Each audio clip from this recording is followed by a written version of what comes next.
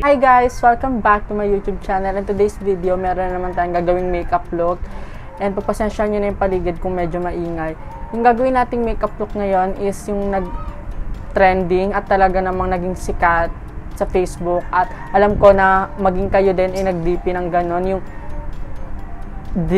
drip, yung tumutulo-tulo something na ganon na naging uso talaga sa social media. And ayun yung gagawin natin ngayon. Itong gagawin ko, I know na meron na rin mga makeup gurus and makeup artists na gumawa nito dahil nakita rin ako nito sa Instagram.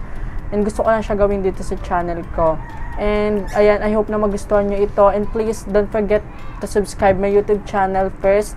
And isama mo na rin ang pag-click sa notification bell sa tabi ng subscribe button para maging updated ka sa aking every time na mag-upload ako.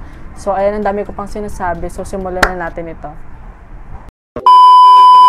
So, ayun, nung una natin gagawin is mag-makeup muna tayo. Gawin nyo muna yung look na gusto nyong gawin dito sa side na to before tayong gumawa ng mga drip na yon. And, ayan, first maglalagay muna ako ng foundation. Ayan. Gamitin natin tong foundation, tong L'Oreal.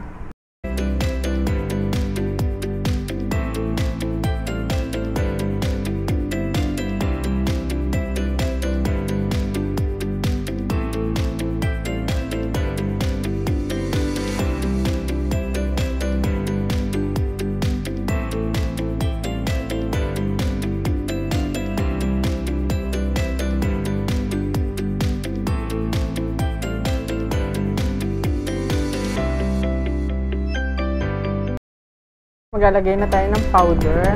Ito.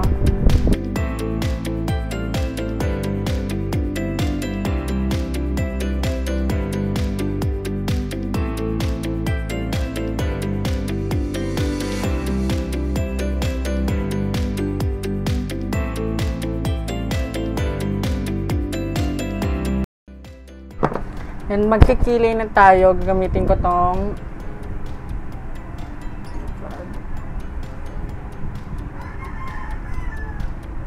and magkikilay na tayo, gagamitin ko tong Everbelana na pencil. Ayan, shape natin ang ating tsura.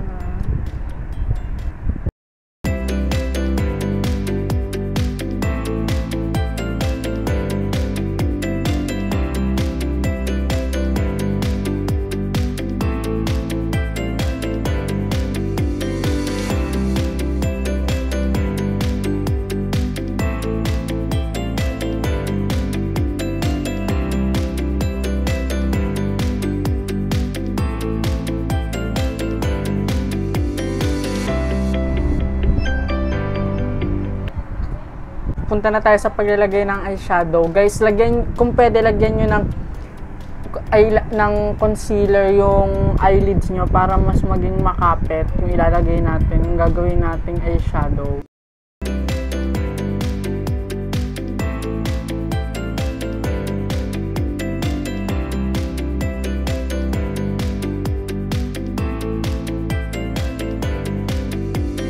Ay, ang first natin is kunin natin tong pink dyan.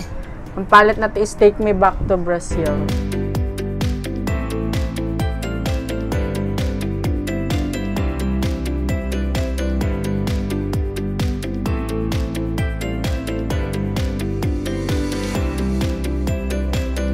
Next na color naman is violet.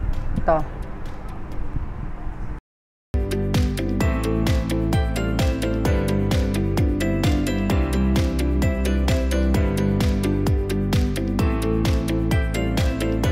Next is itong blue. Itong blue, medyo navy blue siya.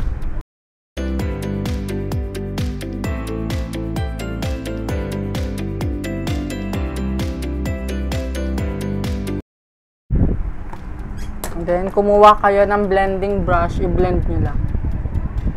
I-blend nyo siya, guys, para hindi ganyan na parang talagang pinak lang yung kulay. Dapat medyo parang blendable, para magandang tignan.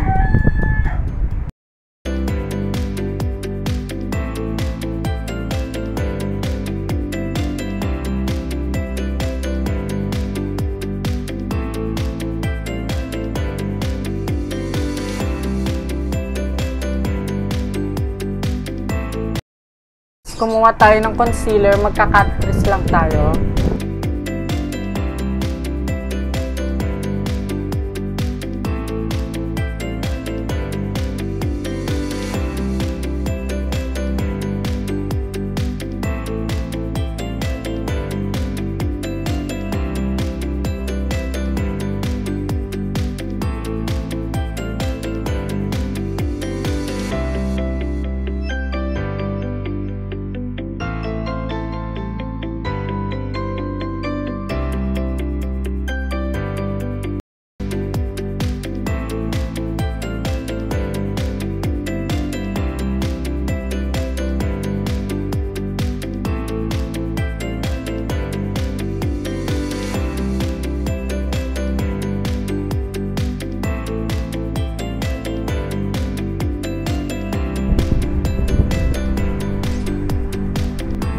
Then, sunod naman is kumuha kayo ng white eyeshadow or basta medyo light para naman iset yung concealer na nilagay natin. So, ayan, kuha lang tayo.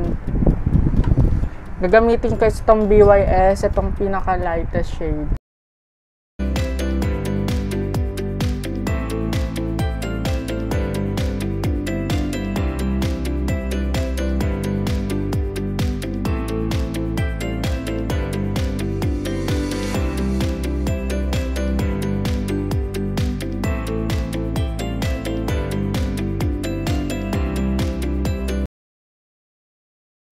Tutungkil na tayo. Yan, kunin ko tong brush.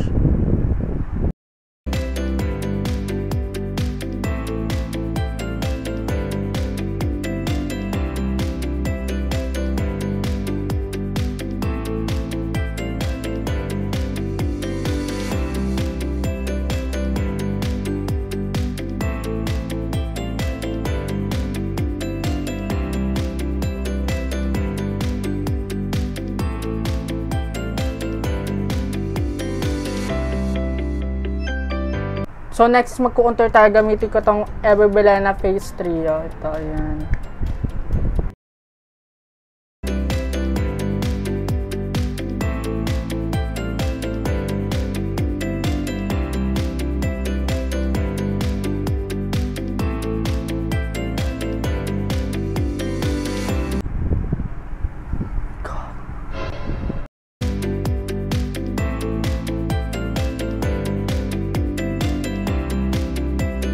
Then, blush on. Ito, kunin natin ito dito.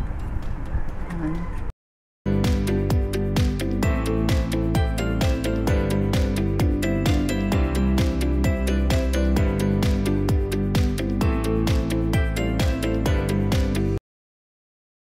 Passion 21 and gamit natin para i-bake.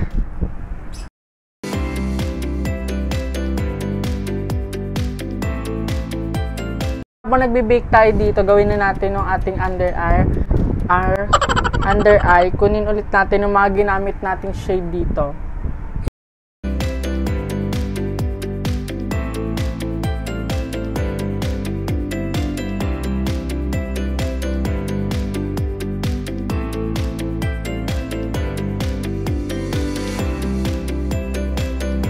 Di ba pa-zombie na?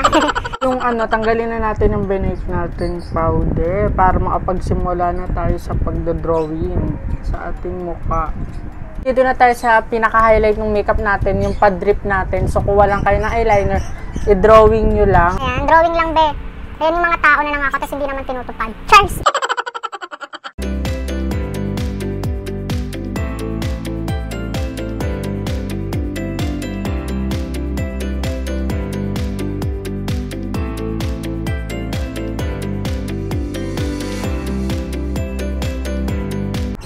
So, ayan, kapag natapos nyo ng i-drawing yan, burahin nyo na yung mga excess na foundation na nilagay nyo. Kasi para makita na iba talaga, may pinagkaiba. So, burahin nyo yan.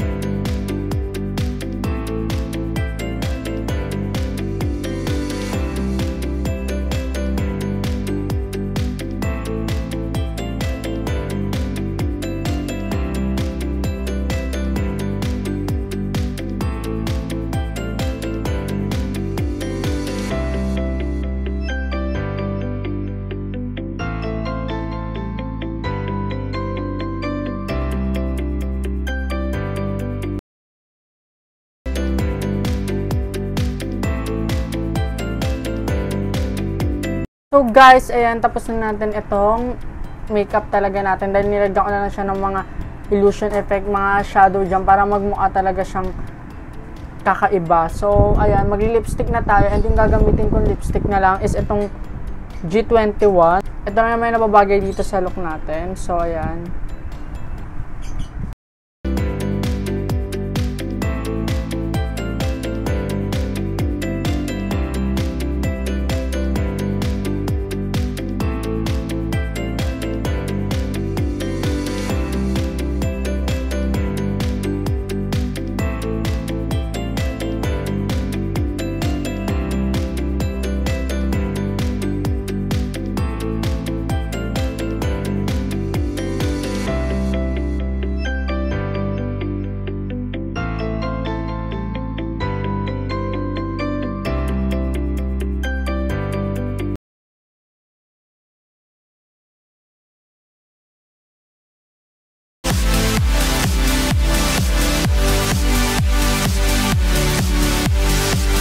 So guys, ayan, ito na ang ating final look.